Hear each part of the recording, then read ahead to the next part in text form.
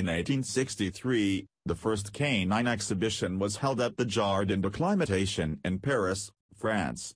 The winner of the Dogue de Bordeaux was a female named Magentas. The Dogue de Bordeaux was then given the name of the capital of its region of origin, today's Dogue de Bordeaux. During the 1960s, a group of breeders of the Dogue de Bordeaux in France, headed by Raymond Triquet, worked on the rebuilding of the foundation of the breed. In 1970, a new standard was written for the breed, with the most recent update in 1995. This standard is the basis of the standard written for the AKC in 2005. Although the Dogue de Bordeaux first arrived in the USA in the 1890s for the show ring, the first documented Dogues de Bordeaux of modern times appeared in 1959. Clarification needed, Fideta Fanalon, and in 1968, Rugby de la Maison des Arbres. Between 1969 and 1980, imported Dogues de Bordeaux in the USA were scarce, limited to a few breeders who worked closely with the French Dogue de Bordeaux Club, the SAD. The breed was first officially introduced to American purebred enthusiasts in an article written in 1982 and by the American anthropologist, Dr. Carl Szymanczyk for Dog World magazine. That article, entitled Introducing the Dogue de Bordeaux, was followed by chapters dedicated to the dog in Szymanczyk's books on dogs, published by TFH Publications of Neptune, New Jersey. When Szymanczyk's first article on the breed was published, there were no Bordeaux dogs in the United States. There were 600 examples left in the world, mostly in France, the Netherlands and East Berlin, and the breed's numbers were on the decline.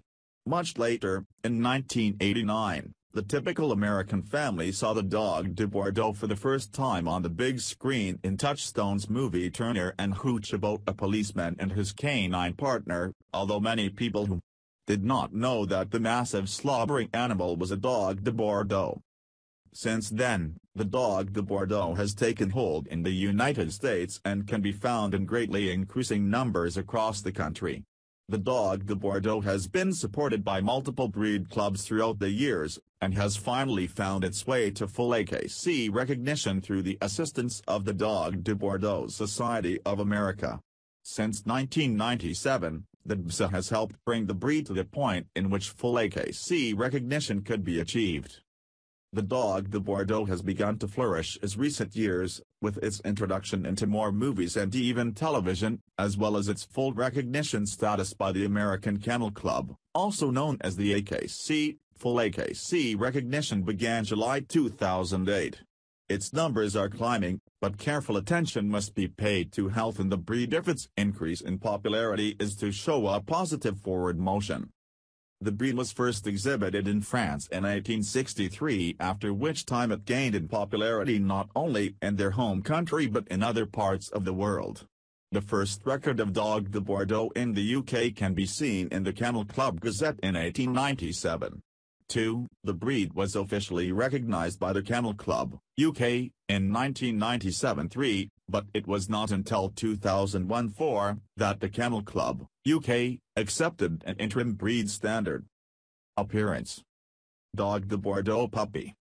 The Dogue de Bordeaux is a well-balanced, muscular and massive dog with a powerful build.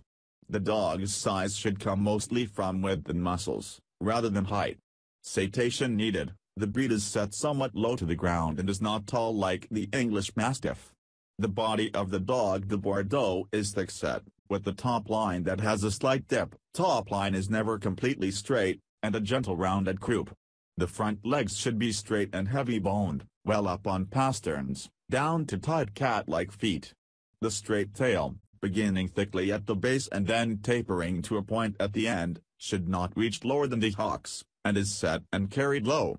The breed is to be presented in a completely natural condition with intact ears, tail, and natural dew claws. It should be evaluated equally for correctness and conformation, temperament, movement, and overall structural soundness. Citation needed. Weight: the breed standards by European FCI and the American Kennel Club specify a minimum weight of 99 pounds, 45 kilograms, for a female and 110 pounds, 50 kilograms, for a male. 5. There is no formally stated maximum weight, but dogs must be balanced with regard to their overall type and the conformation standards of the breed. Citation needed. Height. The standard states that the desirable height, at maturity, should range between 24 to 27 inches, 61 to 69 centimeters, for male dogs and from 23 to 26 inches, 58 to 66 centimeters, for females. 5. Deviation from these margins is considered a fault. Citation needed. Head. Stenotic nares, pinched nostrils, may cause breathing problems. The massive head is a crucial breed characteristic. The Dogue de Bordeaux is claimed to have the largest head in the canine world, in proportion to the rest of the body. For males, the circumference of the head, measured at the widest point of the skull, is roughly equal to the dog's height at the withers, shoulders. For females, the circumference may be slightly less. When viewed from the front or from above, the head of the dog forms a trapezoid shape with the longer top line of the skull, and a shorter line of the underjaw, forming the parallel sides of the trapezoid. The jaw is undershot and powerful. The dog should always have a black or red mask that can be distinguished from the rest of the coat around and under the nose, including the lips and eye rims. The nose color in red masked dogs should be brown. In black masked dogs, it must be black. The muzzle should be at most a third of the total length of the head and no shorter than a quarter of the length of the head, the ideal being between the two extremes. The upper lip hangs thickly down over the lower jaw. The upper lips of the Dogue de Bordeaux hangs over the lower lips. The skin on the neck is loose, forming a noticeable dewlap, but should not resemble that of a Neapolitan Mastiff. Small pendant ears top the head, but should not be long and hound-like. Citation needed. Coat. The standard specifies the coat to be short, fine, and soft to the touch. Color varies from shades of fawn, light, coppery red, to mahogany, dark, brownish red, with the black, brown, or red mask, although the red mask is true to the breed. White markings are permitted on the tips of the toes and on the chest, but white on any other part of the body is considered a fault, and a disqualifying one if the pigmentation goes beyond the neck. Citation needed. Health. A young Dogue de Bordeaux. Dogue de Bordeaux in the snow.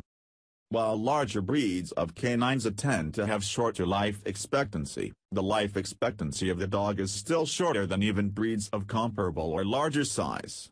6. According to data collected by the Dogue de Bordeaux Society of America, the average lifespan of the breed is 5 to 6 years.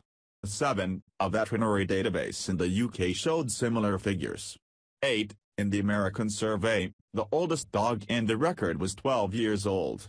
7. The Society is actively recording dogs that are 7 years old or older to celebrate the longer-lived dogs.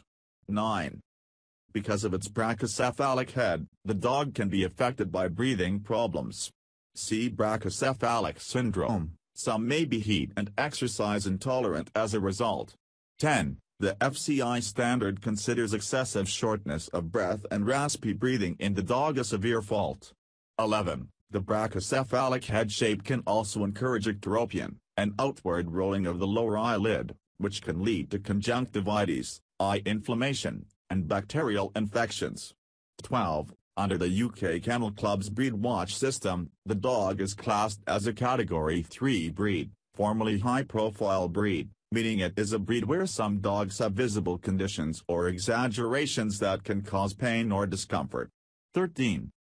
Aortic stenosis is a disease of the heart valve in which the opening of the aortic valve is narrowed. Symptoms include exercise intolerance, exertional syncope, fainting from physical exertion, and sudden death. One study suggests a high predisposition in the breed.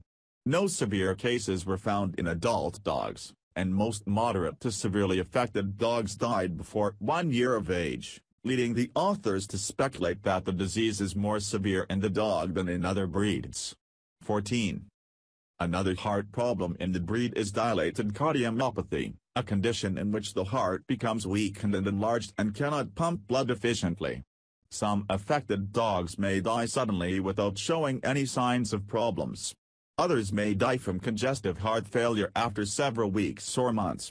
Affected dogs are often euthanized at an early stage to avoid suffering. 15. An estimated 5% of dogs may be affected by footpad hyperkeratosis, a thickening of the footpad and sometimes nos. 16-17. X-rays submitted voluntarily to the Orthopedic Foundation for Animals shows that more than 50% of dogs in the database are affected by hip dysplasia. 18.